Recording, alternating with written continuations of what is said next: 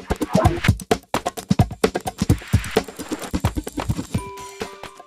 everyone, I'm Jason Parachoniak. I'm with Google in Google Workspace, and I'm here to talk to you about Kotlin Multiplatform and our transition to it.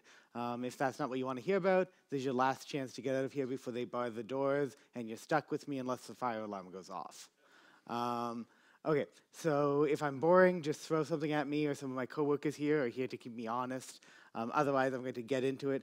So I'm going to do a brief overview about what I talked about last year when I said we were going to experiment with Kotlin Multiplatform, and that's kind of why we do multi-platform in Workspace and why we're looking at Kotlin.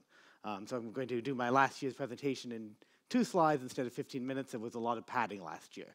In Workspace, we have been doing multi-platform for a long time. We've been doing it for more than a decade. We use it for things like in Gmail, our synchronization layer, if you imagine multiple devices synchronizing the same email chain, working on the same draft email. All of that synchronization code has to work the same way, and that's all multi-platform code.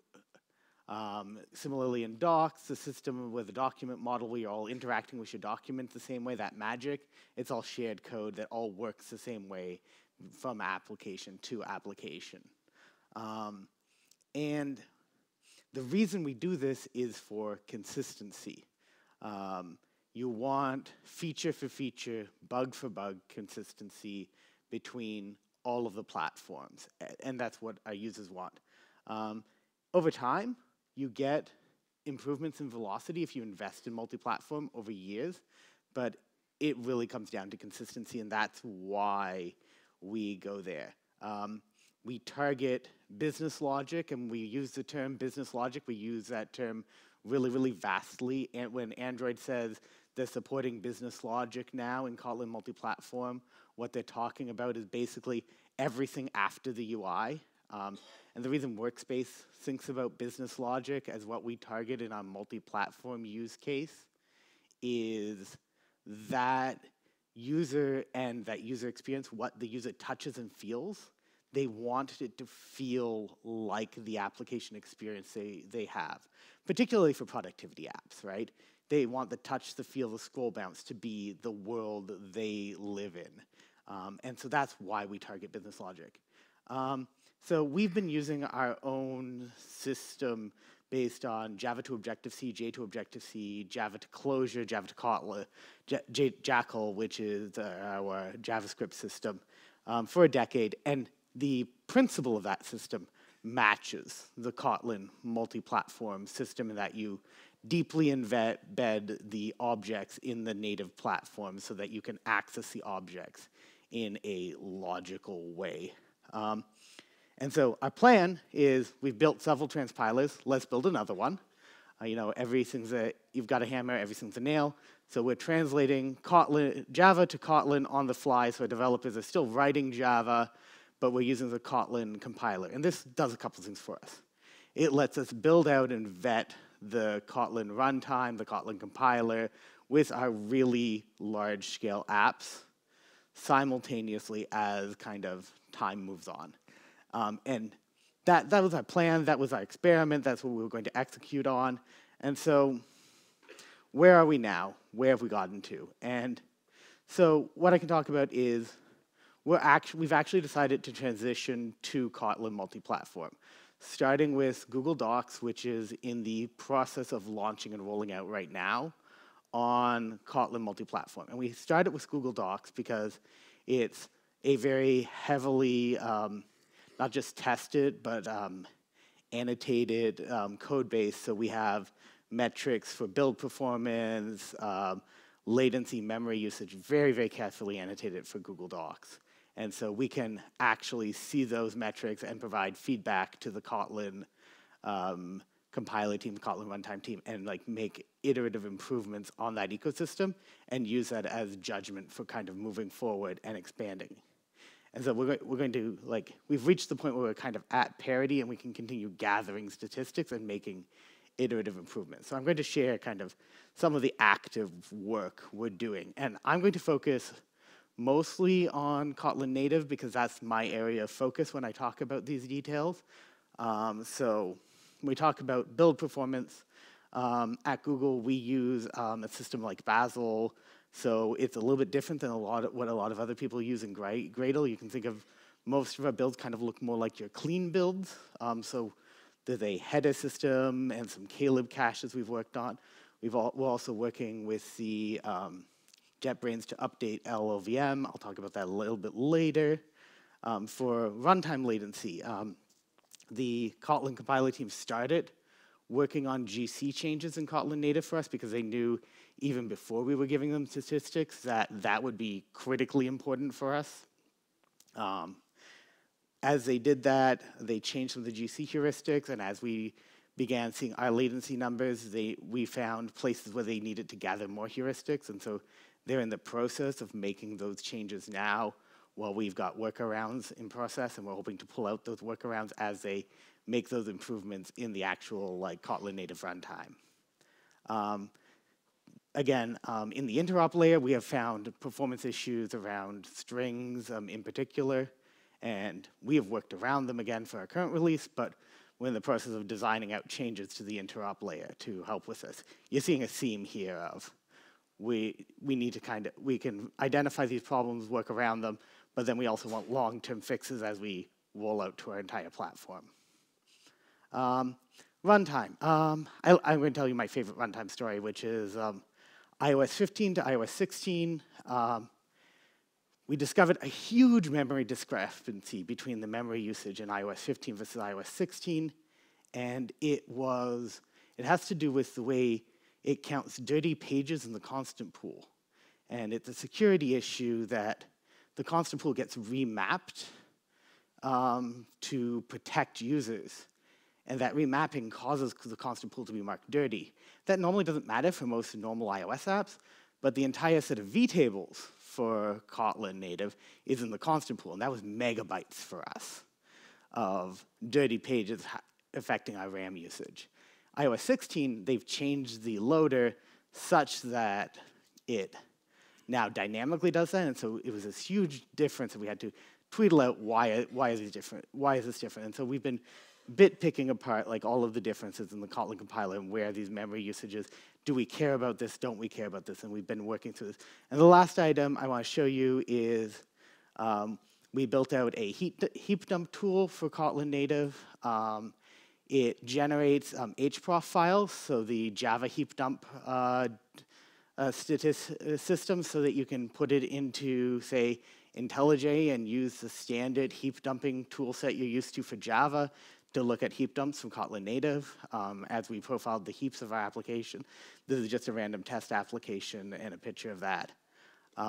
So we are in the process of getting the underlying infrastructure for that upstreamed into the runtime right now.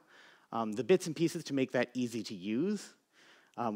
We haven't figured out plans on who's going to build that or make that available, but the actual infrastructure to actually do the heap dump is getting open source, so we're excited about that.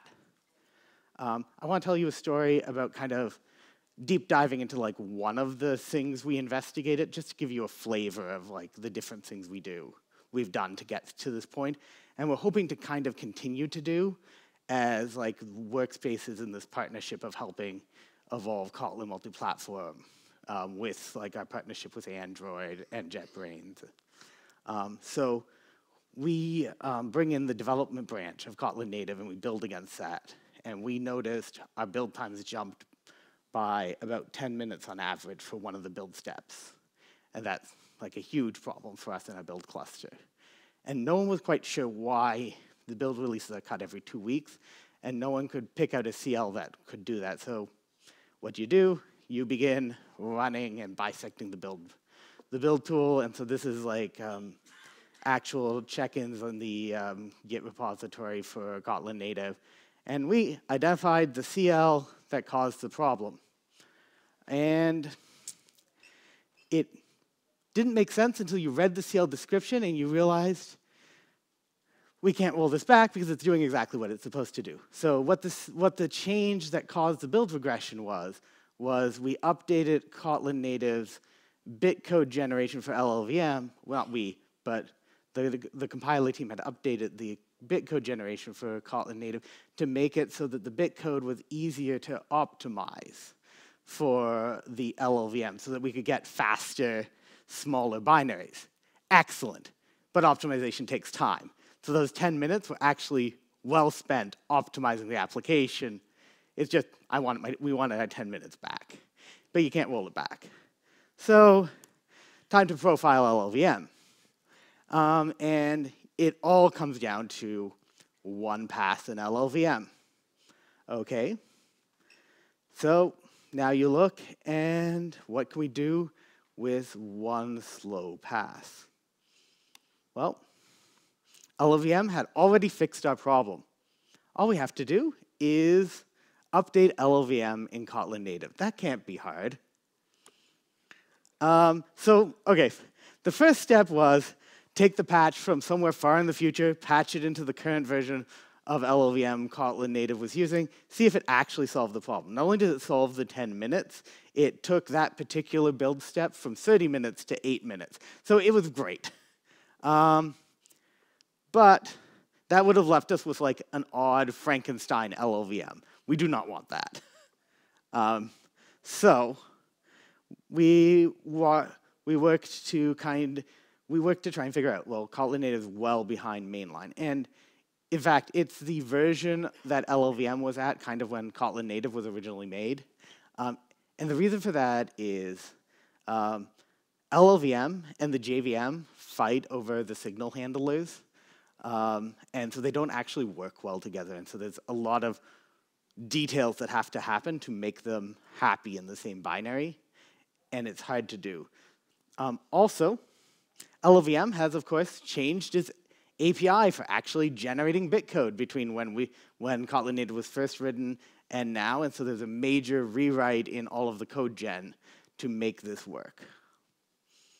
That said, because we could kind of demonstrate how important this was just for build speed beyond all of the other benefits from using Kotlin native, and we actually had numerical data to back this up with our application, we could help our Kotlin native compiler team and the JetBrains team prioritize this on their stack and put together the work, and so that we could gain this fix, the zillions of other fixes in LLVM between now and then. And so this is planned for kind of just after K2, so it should be coming out reasonably soon. For some reason, they didn't want to change the entire front end and the entire back end generation all at the same time. I don't know. They like making things stable. So where are we going from here? So, like I said, Docs is currently in the process of rolling out to real users using Kotlin Multiplatform right now. And we're really excited about that. We're going to continue gathering statistics and comparing that to our older multi-platform model and sending feedback to our Kotlin compiler team, the JetBrains team. We are going to continue that process across Google Workspace and the Google Workspace apps. We are then going to transition to the Kotlin code and standardizing code.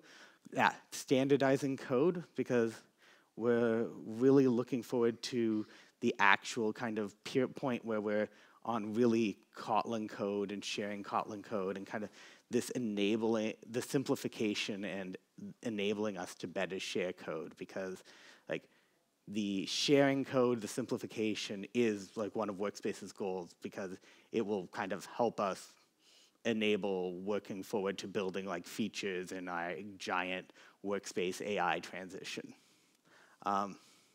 So that's kind of what I've got. I think I have like a minute left if some people want to shout questions at me.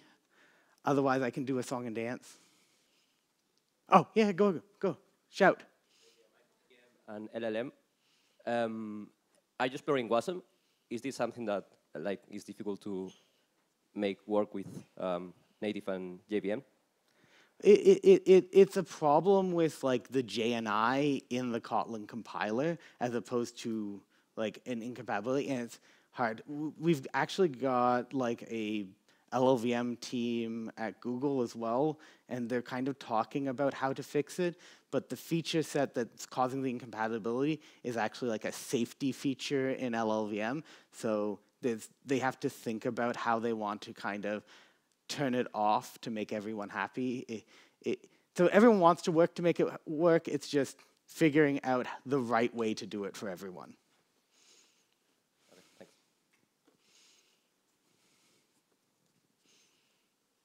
Yeah, I think that's time. Thanks.